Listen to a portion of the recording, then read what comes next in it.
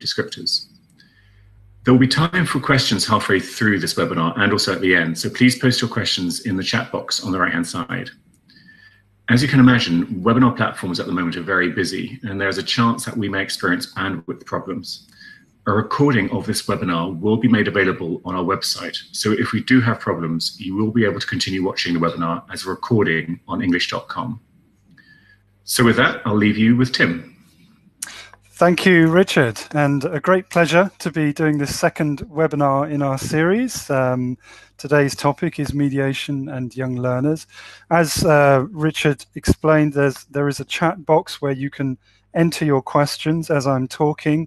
You can also feel free to enter ideas and suggestions that might come to mind when I talk through the concepts, because this can be an exchange. Obviously, it's a large-scale webinar, so I'll be talking for most of the time, but you have these points in the middle and at the end where we can take questions. So the structure of today's talk is firstly to review the concept of mediation. What do we mean by mediation in the Common European Framework of Reference, and what might be the relevance to young learners, especially at primary, but also lower secondary. Then we can look at some concrete examples of mediation happening in the young learner classroom. And as with the first webinar, I'll be approaching this from the point of view that mediation is something that already happens in successful communication. It might be newly described in more detail in the work that we're going to look at, but in any communicative setting, there will be mediation going on. So we can look at examples of how this happens in the classroom and how we could enhance it. And also, number 3 here, we've got considerations and caveats. So considerations according to appropriacy to age and to learning needs and educational context. Right, so let's firstly look at the conceptual side and the potential relevance of that. I'm going to review a couple of slides from last week just to make sure we're up to speed with the concept. This has arisen from an update to the Common European Framework of Reference. We'll all be familiar with the levels A1, A2, B1, B2, C1, C2. And those levels are illustrated with can-do descriptors. So what can people do in any given language? It's language agnostic as a framework. And the new volume, the companion volume, brings all of those can-do statements together in one place and extends and enriches that collection of descriptions. And one of the biggest areas added in terms of can-do statements at the different levels is mediation. And that's why this is news now, because we have a richer resource to refer to when thinking about this area with our learners.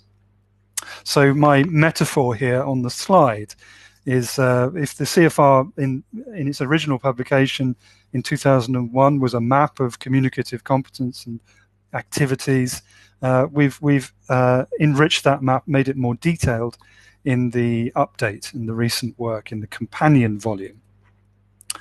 And one of the things to remember about the CFR is that because it describes communication and communicative activities, regardless of the language, it is very much focused on real-world communication, and it uses categories that are different to our traditional 4 skills which we're used to working with, which are a very practical way of organizing courses. And we're so used to using listening, reading, speaking, and writing as ways of organizing courses. It's almost taken for granted. And of course, this is very useful in assessment as well, to use those 4 areas as areas of communicative ability. But the way that the CFR looks at it is to think about reception, as in comprehension, which will include listening and reading, production, where you are formulating your message, And this can be in speaking or in writing. You plan what you're going to say, you plan what you're going to write, and you do it. In spoken interaction, of course, there is listening and speaking going on. You're taking account of what your interlocutor says and responding to that in pair work or whatever. And of course, the other side of that is written interaction, where you read and respond in chat and in emails, and certainly more relevant now than perhaps in the 90s when this scheme was first formulated, because most of our writing online is interactive.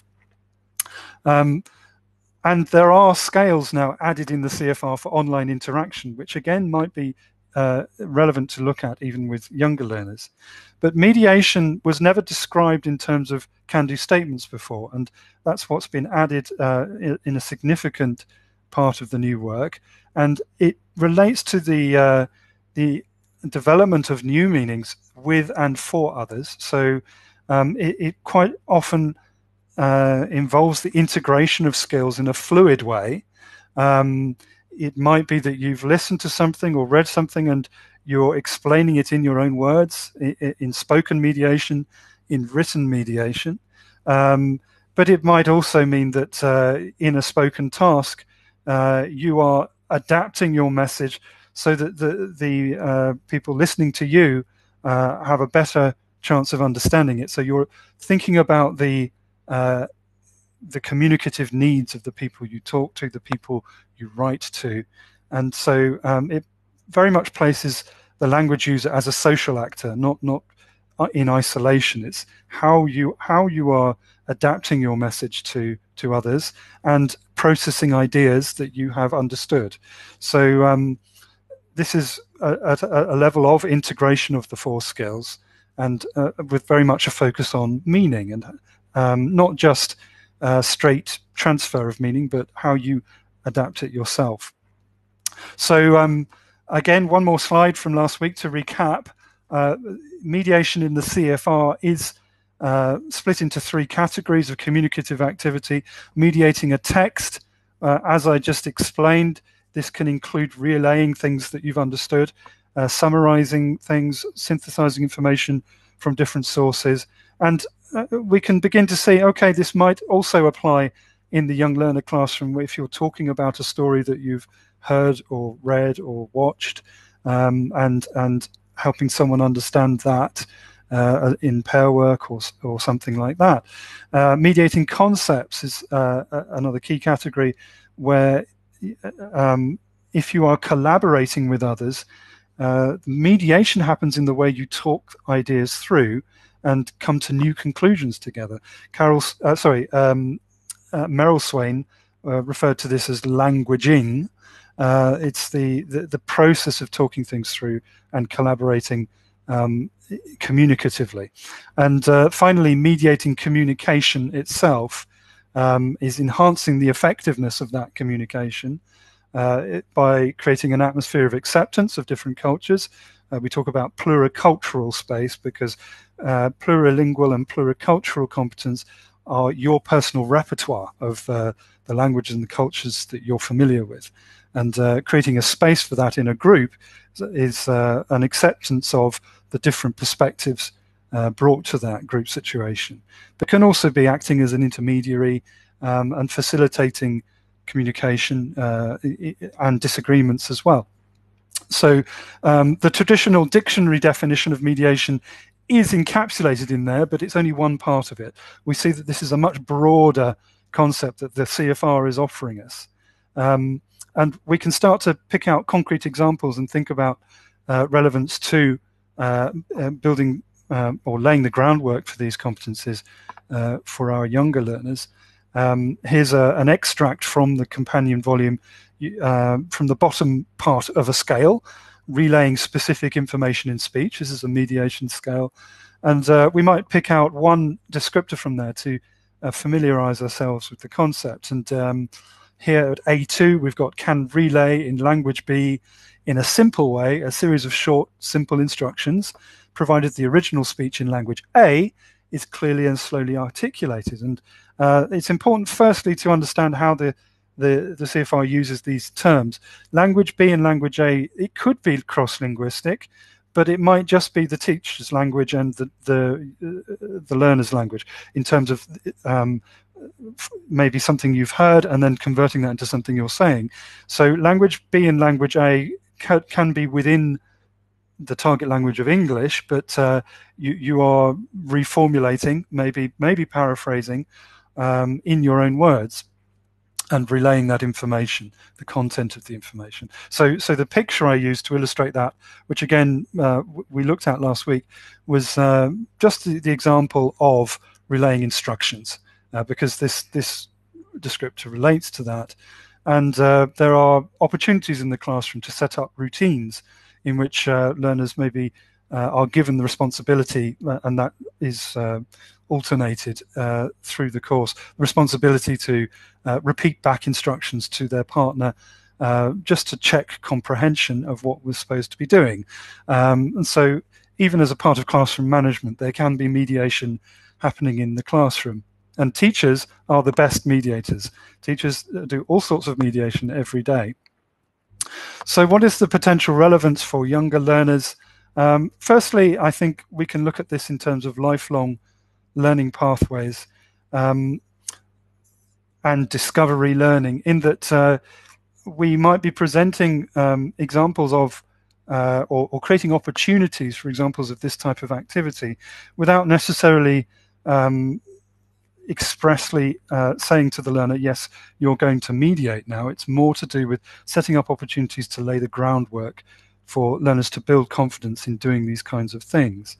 And this relates quite clearly, I think, to concerns of building 21st century skills, which is a common discussion at the moment.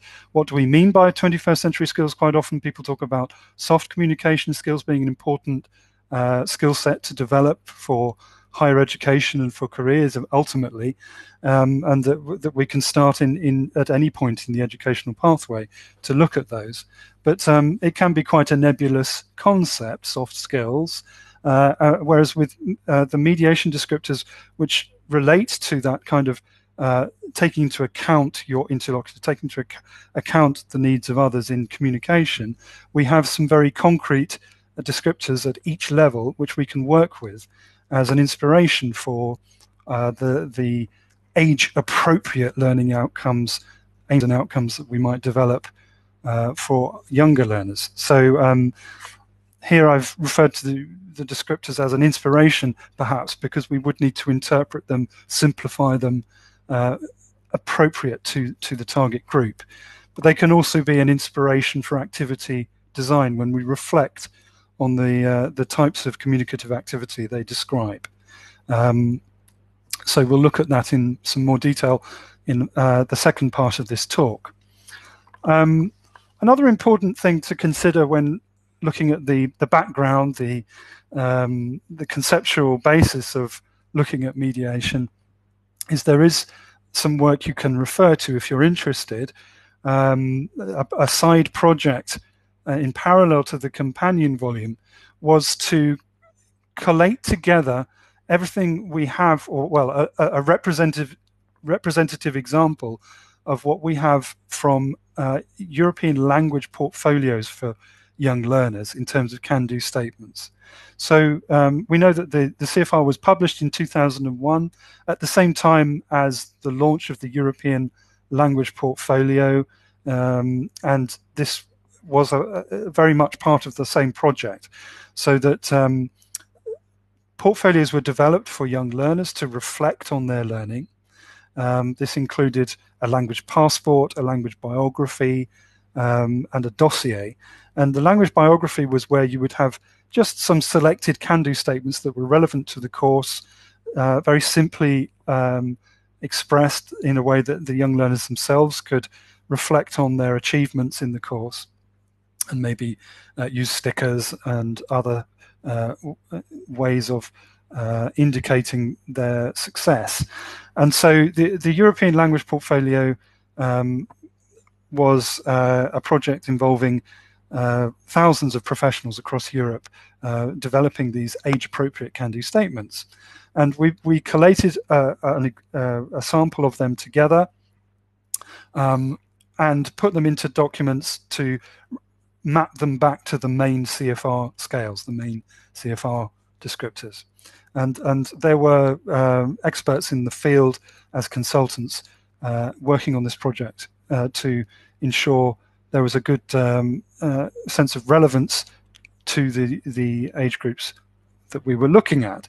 And this was a very bottom-up exercise, because firstly we started by collecting what people had created in terms of portfolios for learners, and from that we were able to identify which age groups were represented by the sample.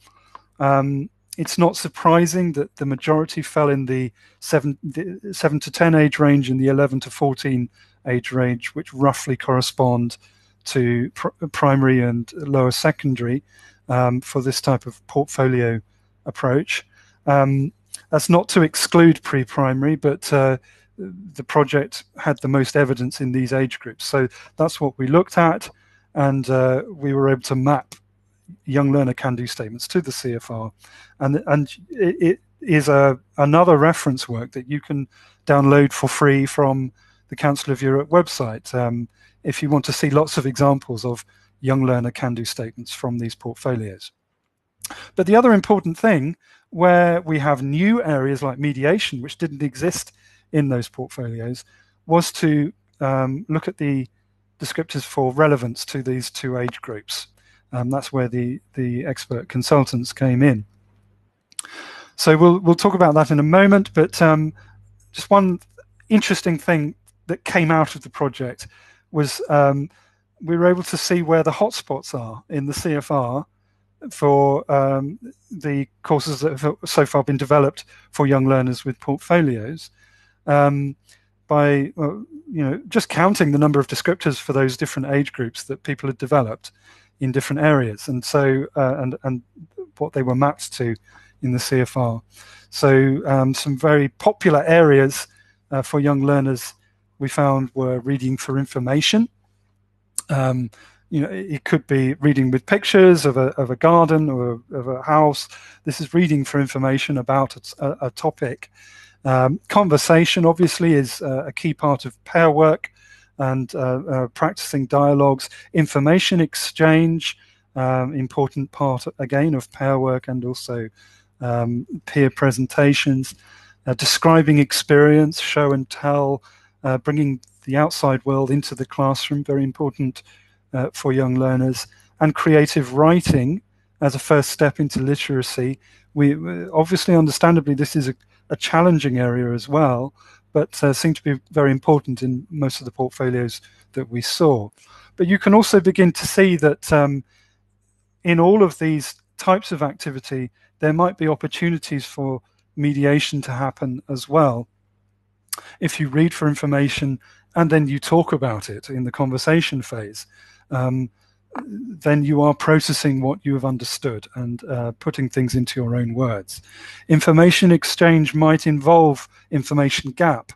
And again, information gap can often be a mediation of a text, because you are talking about something you've understood and helping someone else understand that. Describing experience, it might be describing something again that you have seen, a video that you or a story that you love. This can be part of mediating a text. So that can lead into creative writing, where you write your own version of a story, and so there's some sort of source text that is the inspiration for that, and that can involve mediation. So before we get on to the practical examples, a final thing to say about the document you can download for young learner descriptors. Where you don't have existing ones from portfolios, you'll see something like this, where you have a relevance for adaptation to ages 7 to 10, for example, or there's a document for 11 to 14 as well. And the experts involved said, well, they looked at can ask what somebody thinks about a certain idea.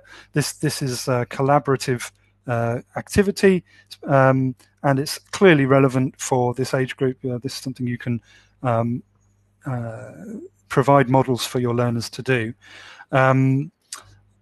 Maybe giving very simple instructions to a cooperative group.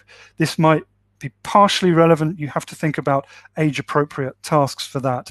Could it be, for example, instructions for a game, and you've given someone the responsibility of checking everybody understands the instructions in their little group before they play the game. So that's really a broad conceptual introduction, and we're about to look at practical examples. But before we do so, it's an opportunity to take any questions about the concept of mediation and what I've just covered. So if you've already put any questions in the box, maybe Richard will tell me, or if you have any questions now, you can just quickly write them, and then we'll have further questions at the end. Hi, thanks, Tim. We do have a couple of questions so far, at least. So one of them is just, I guess, a reference to a question about mediation itself, which is oh, sorry, is the question gone? Sorry about this. Is paraphrasing a type of mediation? I would say that paraphrasing is something that happens as a feature of mediation. So we've already talked about mediating text is not about just straight translation. It's not. It might be cross-linguistic, but it often happens within the same language, and it might be just putting things into your own words, which involves paraphrasing. But the focus on mediation is always on, are you communicating a core meaning? So it's very meaning focused. So I think an abstract paraphrasing task would not be a good approach to building mediation competencies. It would be better to be paraphrasing something because there is a communicative need, because there's an information gap of some kind, because you want to tell someone about something you're interested in, and they have an interest in that as well that can be solved by you explaining it in your own words. So I'd say it's a feature of mediation rather than a direct equivalent of mediation.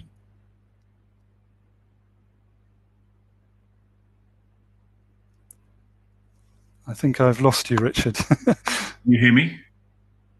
Can you hear me, Tim? Oh, can you hear me? Yes, hi. Sorry about that. Yes, sorry. The question was, is negotiating meaning part of mediation? I think yes, that's it's fair to say. This would be more in the realm of mediating concepts. So we talked about languaging as a way of also thinking about that. So negotiating meaning will, if we think from a socio-constructivist perspective of how we learn better through talking things through with our classmates, in a Vygotskian sense, how this can help define concepts by talking things through and negotiating those meanings together. That's what we're focusing on with mediating concepts, and collaborating to construct meaning is one of the scales there.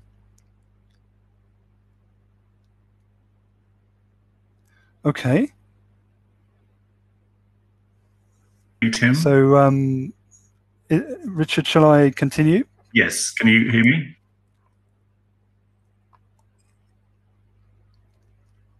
Continue, Tim. Yes. Okay, you're back. Okay. Yes, I'll continue with this. Because we're starting to talk about examples, which is what I wanted to do in the second half, and we can look at mediation in the young learner classroom, not just as this, something new, but something maybe you will recognize that you do, and this is a reflection as much as anything. And a more focused reflection on what we do, so that we can use the descriptors and the scales as a way of interrogating what we do and thinking, oh, how can we enhance that and create more opportunities for that to happen? So we'll organize this around the three areas that I introduced of mediation. Firstly, mediating a text or mediating texts. We talked about relaying specific information as one of the scales, and I already gave an example of relaying instructions, which might be for a task in the classroom. It might be for a game that the learners are going to play together, and again by assigning roles and maybe rotating those roles through the course, you can create a clear responsibility for relaying instructions. But also simple things like labeling pictures for displays, for example. There is a sense that you're extracting information to present to others. So this is obviously at the very simplest end of relaying information, but it is laying the groundwork. And so in constructing a poster and labeling that, the learners can be thinking about who is going to read that and how they can make it clear, how they can make their writing clear as they make their first steps into literacy. And guessing games involve a relay of information. So yes, you have pictorial guessing games like Guess Who, where you might describe the features of somebody you can see and they can't, and that's a pictorial source. But also guessing games where you have a word that your classmates need to guess, and you try to define that. Maybe when learners are more confident in the language, they can be doing that kind of thing with information gap. And this is a type of relaying information. So again, you may already be doing these kinds of things, but it's something you can reflect upon. Okay, how often do I give them the opportunity to do that? And to take responsibility about making sure someone has understood what they're saying about something. Then we've got tasks and routines for mediating text as processing text. So this takes it a step further than just relaying the main content. It's adapting it in a way that you feel will be an appropriate presentation of that. So a very natural example here is retelling stories, and a lot of the material that we work with younger learners supports those stories with pictures. So it's a great opportunity to use the pictures as a scaffold to then retell the story as best you can in the words that you have. And again, that can involve an element of creativity because learners are often very keen to add their own details to the story, even adapt it in their own way, and point things out. And so that retelling of the story is not just a straight retelling, it's adding a personal twist. And here you're processing the text that you've understood. Reenactments and drama, another example of this. Obviously, we have to be aware that there are educational contexts where that might not be possible in a group setting. If you have a very large class, so that might not be practical to do drama too often, but you can think about how to even do this in pair work and reenact stories and use drama as a way of drilling back key language from the story.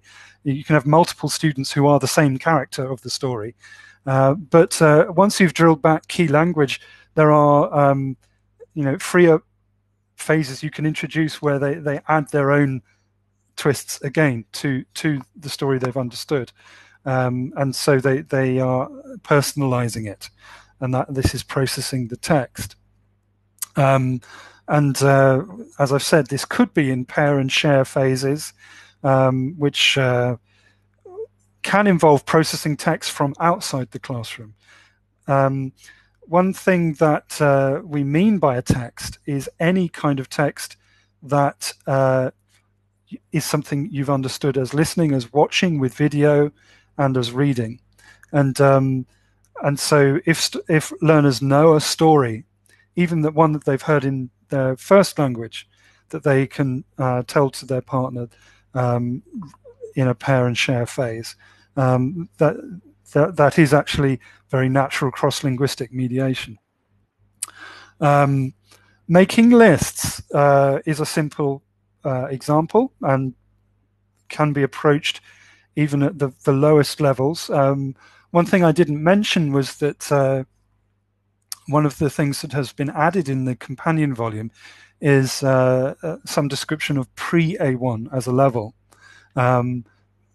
to acknowledge that people have been developing descriptors that are, halfway step towards A1. And that can include very simple activities like extracting information into a list. If you think about Santa's list, this is a pure mediation activity, because learners will research the things they want from various catalogs or websites and then put them into their personalized list for Santa.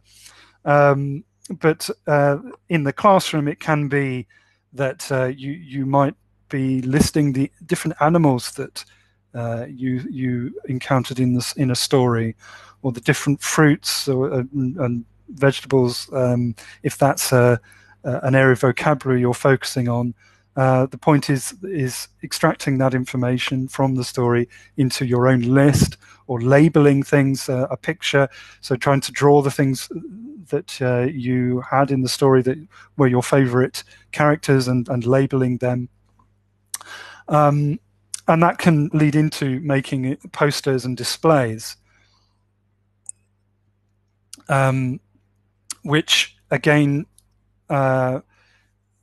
they condense information with pictures and words, and learners often enjoy doing that, and can talk about the posters that they've created, either individually or collaboratively.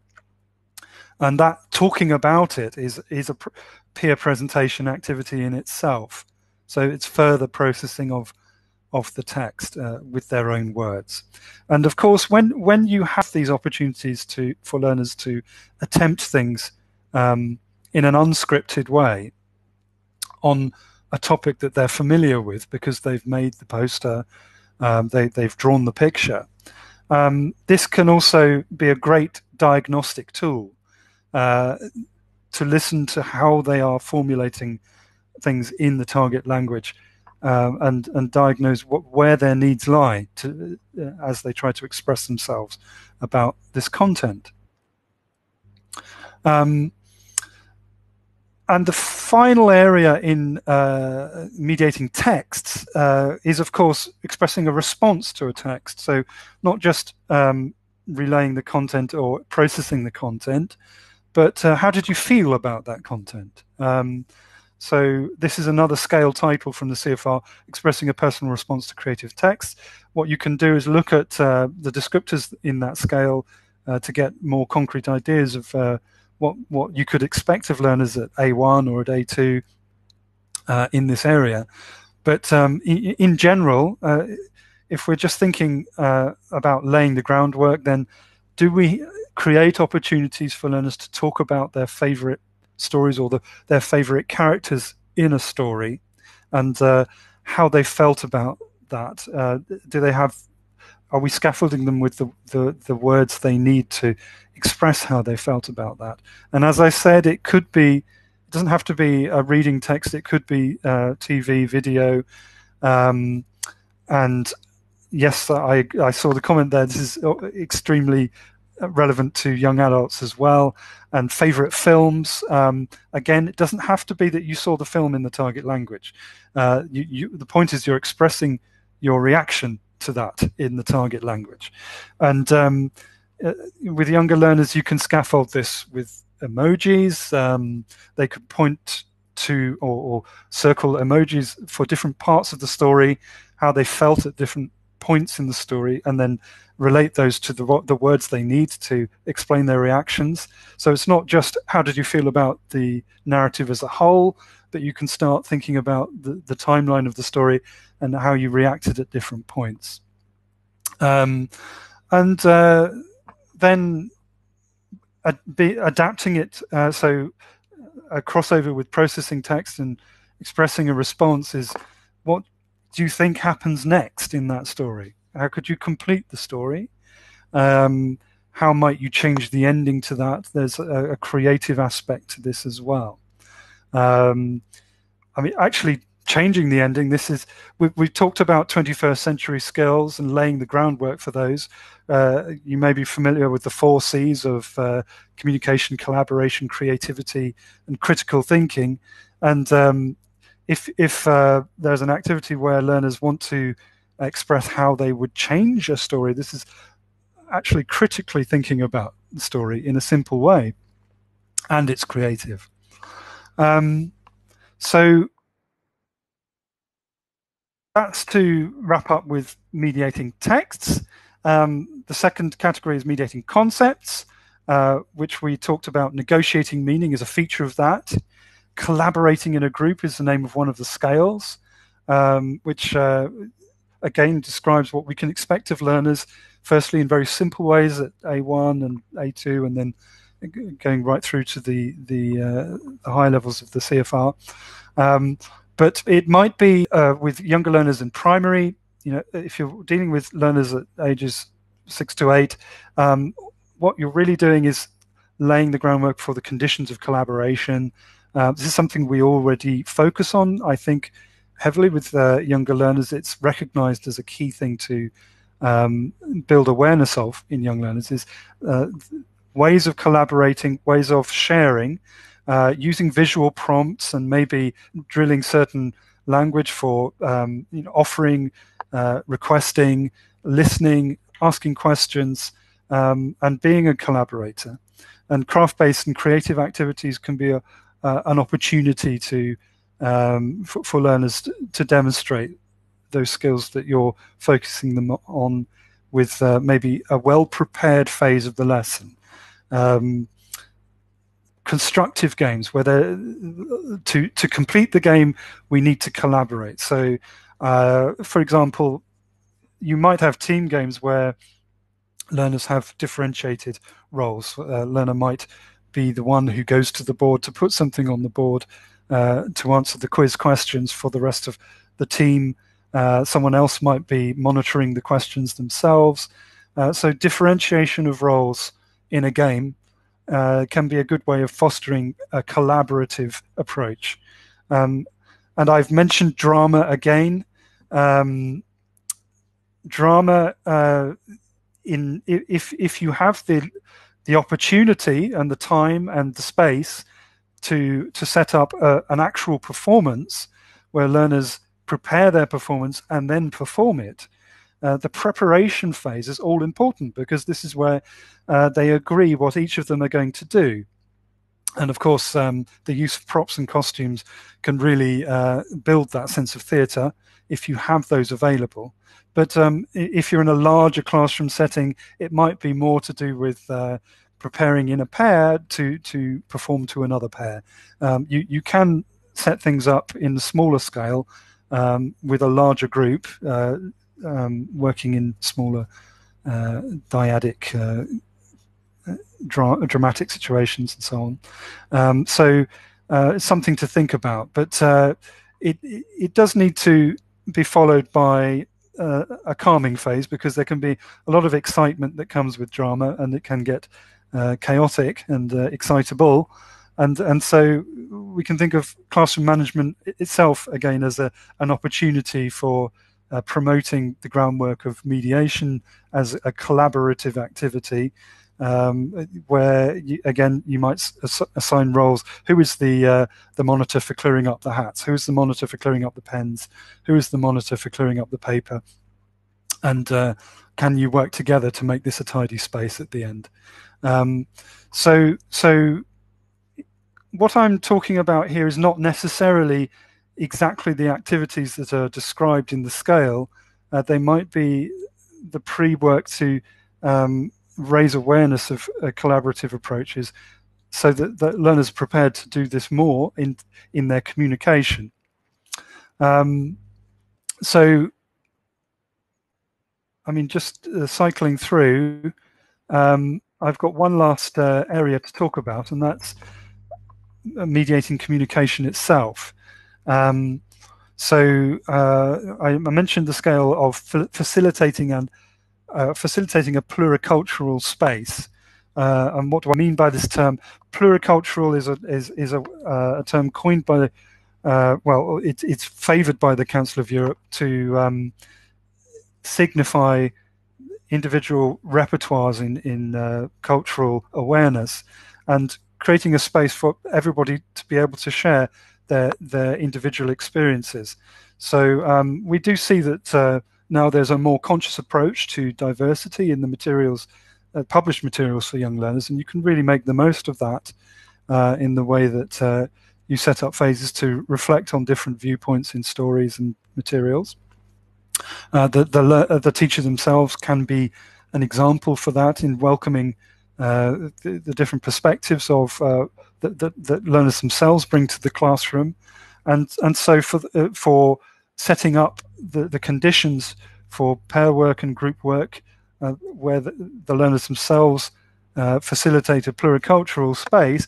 It's simply about listening well, and show and tell. Listen well is a principle of how do you share things with your partner and also take the time to listen to them, and really focus on what they're saying and accept different experiences and viewpoints in a cultural conversation. So all through this, I've been talking about principles that might apply equally to young learners and adults, as someone said in the chat, and this is the idea that we're laying the groundwork for lifelong learning, but there are considerations and caveats for appropriacy to learners, certainly in primary.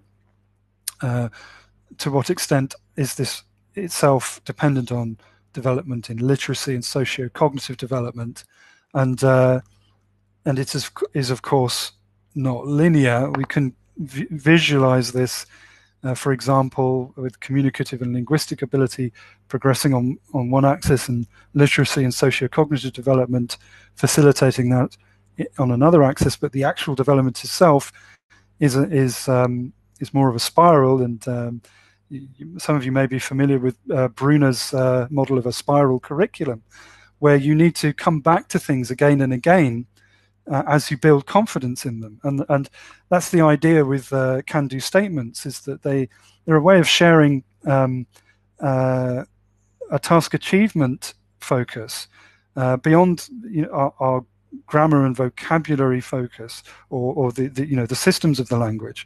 We're going to do something again that's focused on collaboration.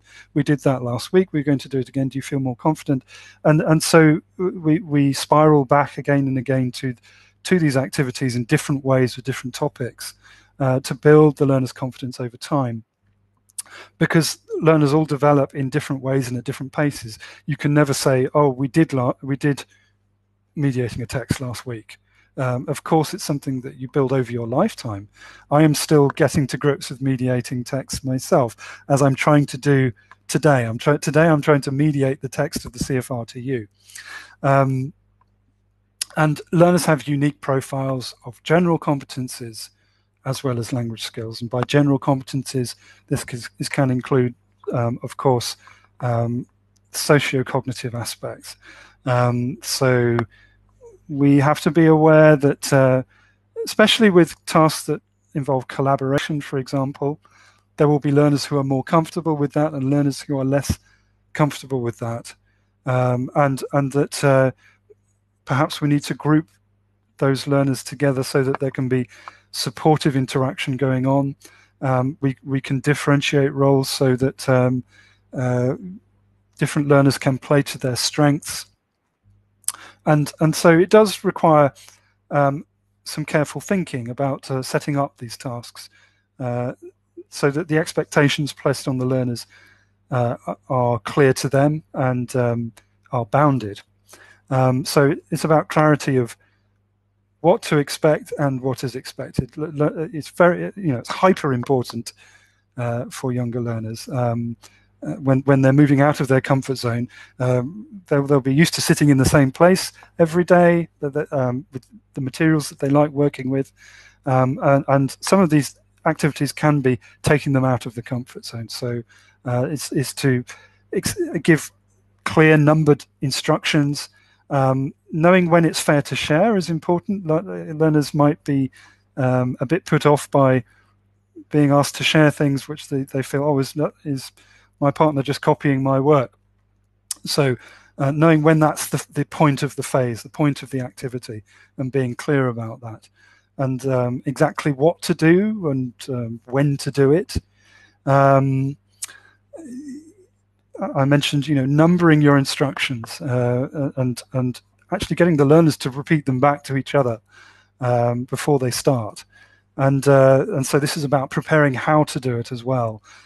Having visual reminders of good body language for listening to your partner, maybe good ways of showing that you're listening, or little words that you can use.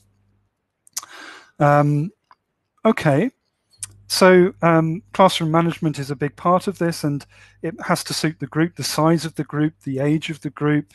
We can think about seating arrangements to create opportunities for collaborative work, if you have the right furniture available, but also taking into account that at different age groups also you might want to have the learners facing you as a teacher so they can maintain eye contact for most of the lessons. So you might just have a breakout area for the collaborative activities if the desks are all facing the teacher for the younger ones. Use of shared resources, displaying principles for sharing, and again, maybe assigning responsibility to different learners to be monitors for different material, ensuring fair use, rather than just a free-for-all and people tugging each other's hair and swallowing things. You can maybe organize things with the learner's help, and allowing for self-directed learning phases. So again, recognizing that not all learners are naturally collaborators. They need to have their time alone as well, and it can be a great calming down phase after a collaborative phase to reflect on the topic with some coloring of pictures related to the story or the drama that they did, something that they can complete by themselves as the reflection on the activity. And this comes back to where you might also use a simple portfolio tool. Not all teachers are comfortable with that. Sometimes it can be seen as creating too much sort of bureaucratic work in the classroom. So they have to be well designed tasks that are simple enough for the learners to engage with and to be done in classroom time regularly. But it might be that you just have one learning aim that you've expressed for the lesson in a simple way, and that can be then reflected upon in this final phase. I feel confident in this, or I feel a bit more confident in this. So it's helping learners to reflect on success by being specific. So this comes back to the consideration of how we give praise. Feedback that is specific is task focused rather than, for example, focused on talent. And this is where I'd recommend looking at Carol Dweck's concept of growth mindset, in that effective feedback that is very much about aspects of the task and the best way to do them. And okay, this, when you give feedback, oh, you did this particularly well, you might do it better by doing X, Y, Z, rather than praising a particular student just generally, so that they feel that their success is attributable just to talent, for example. That's not helpful for the other learners who feel that maybe they feel weaker than the stronger learners who got the praise, or the stronger learners got the praise and they feel they have to live up to that now.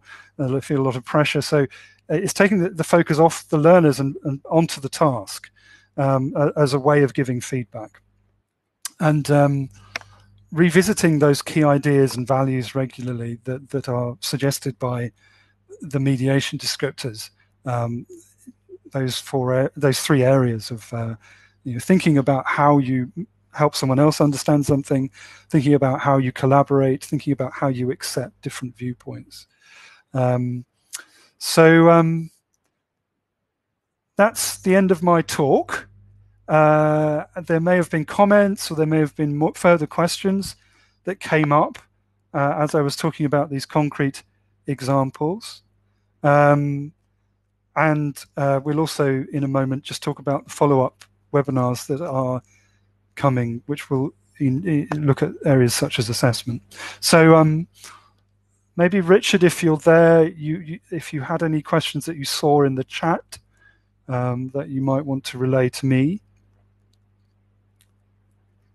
This is where Richard has to relay specific information to me. Can you hear me, Tim? Hello? Hello. Can you hear me? Hi, Richard.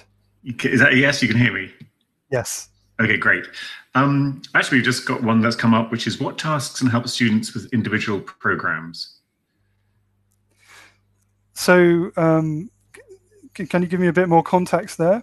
I think if a questioner could add more context, we can find out. We do have some other questions which have come in. Sorry, just looking through the questions. Can translating into our language be the first step to mediation? I wouldn't say it's the first step. It's, I mean, informal translation is a part of the mediation scales, but it is not about developing translation skills. It's about how you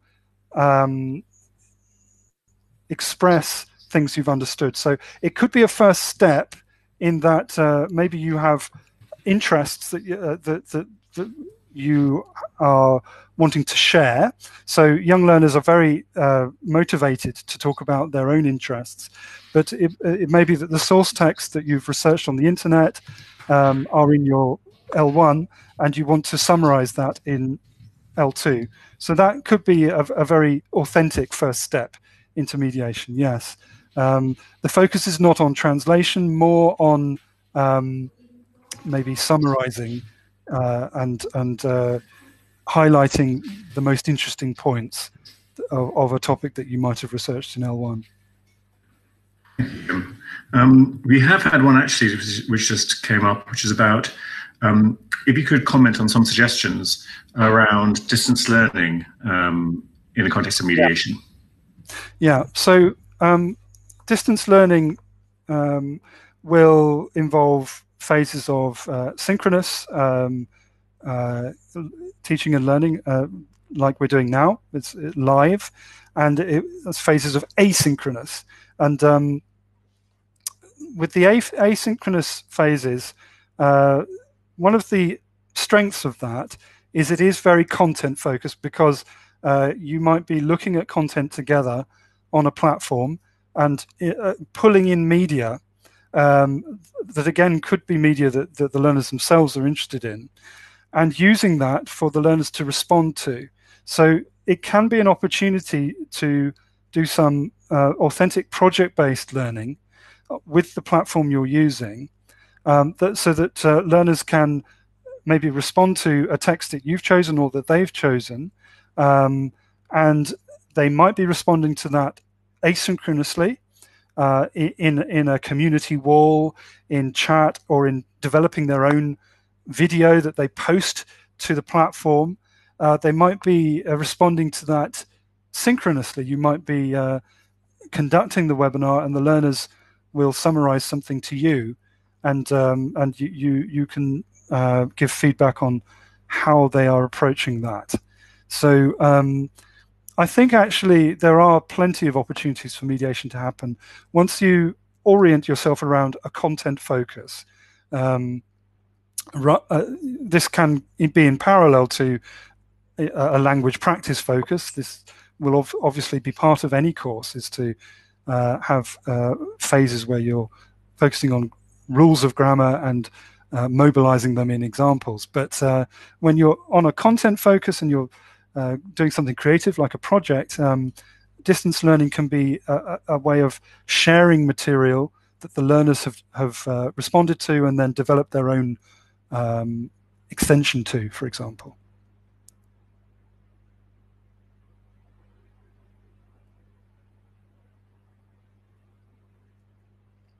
Okay, I can't hear Richard now, but I think I'm coming back. Yes, can you hear me? Yes, okay. Okay, sorry. And we just actually had one question in, which is around, I've worked in several schools and noticed that some teachers box up students into successful and unsuccessful at the start of the school year and then adjust them accordingly.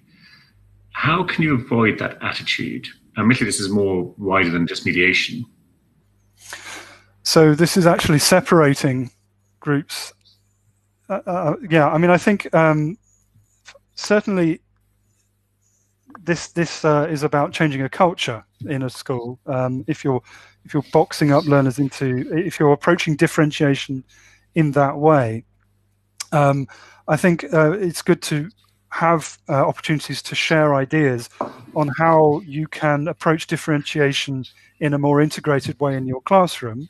Again, this will come back to aspects of sociocultural theory, sociocognitive theory, sorry, and you know, a Vygotskian approach where it is actually beneficial to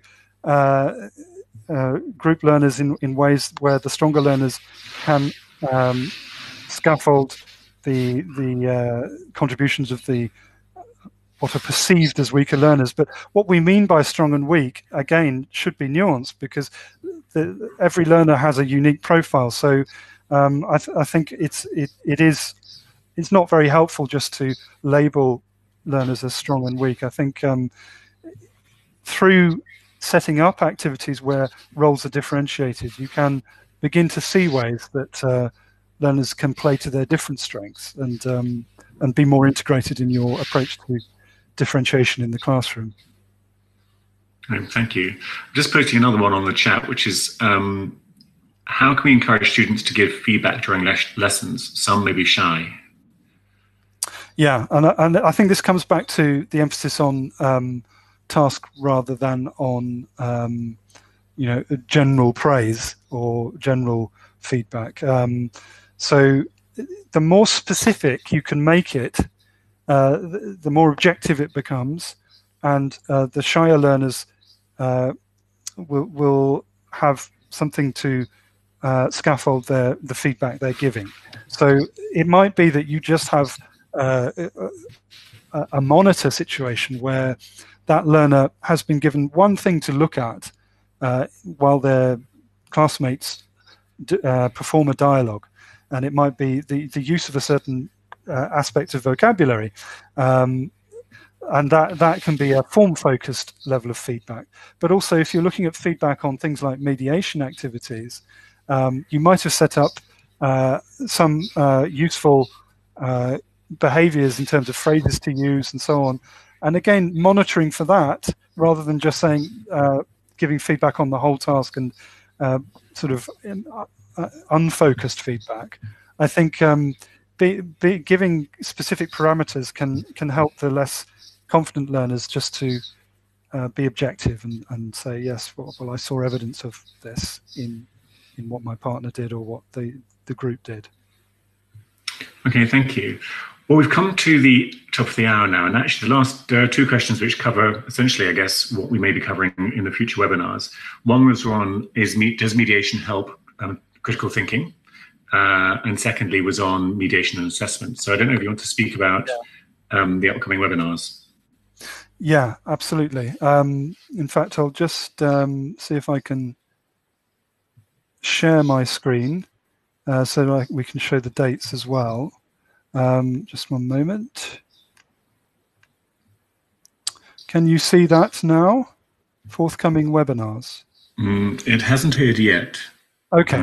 Well, we will have two forthcoming webinars in this series. The first one will be on the 16th of April, and that's how can mediation support academic and career skills. And it's so, on yes, the screen now. Yeah, so that's an area where we can look at the relevance to critical thinking, because with mediation descriptors, we have very specific things to look at that we can set as learning goals for our learners in the way that they collaborate in tasks that might be problem-solving tasks, that might be looking at topics critically together. And so we'll discuss that in the first webinar. And then on Thursday, the 23rd of April, we'll be looking at mediation and assessment. And thinking about this in terms of course, this is a new area of description in the CFR. It doesn't automatically translate into an isolated high-stakes mediation test. We should be thinking of assessment broadly in terms of assessment for learning, in terms of the feedback we give, in terms of the criteria that could become a part of productive skills assessment, for example, and remembering that mediation is not just a fifth skill to add on top of speaking, listening, reading, and writing. As we saw at the beginning of this webinar, it's an aspect of how we mobilize those skills. And so when we're thinking about assessment, it might be an aspect of the criteria that we use in assessment to as success criteria, especially for task achievement. So that's something we'll discuss in that webinar on the 23rd of April. Okay, well, thanks very much, Tim, and thank you all for attending and coming to listen to Mediation and Young Learners. Tim, thanks so much for that, taking us through the particular challenges, I guess, of introducing the concept to young learners. And we look forward to seeing you all on the 16th of April, I think, which is for the next webinar. Great. Okay. Yeah, I've really enjoyed it today, and great to see so many attendees. Thank you all for coming, and I hope some of it was useful. Thank you very much. Okay. Bye.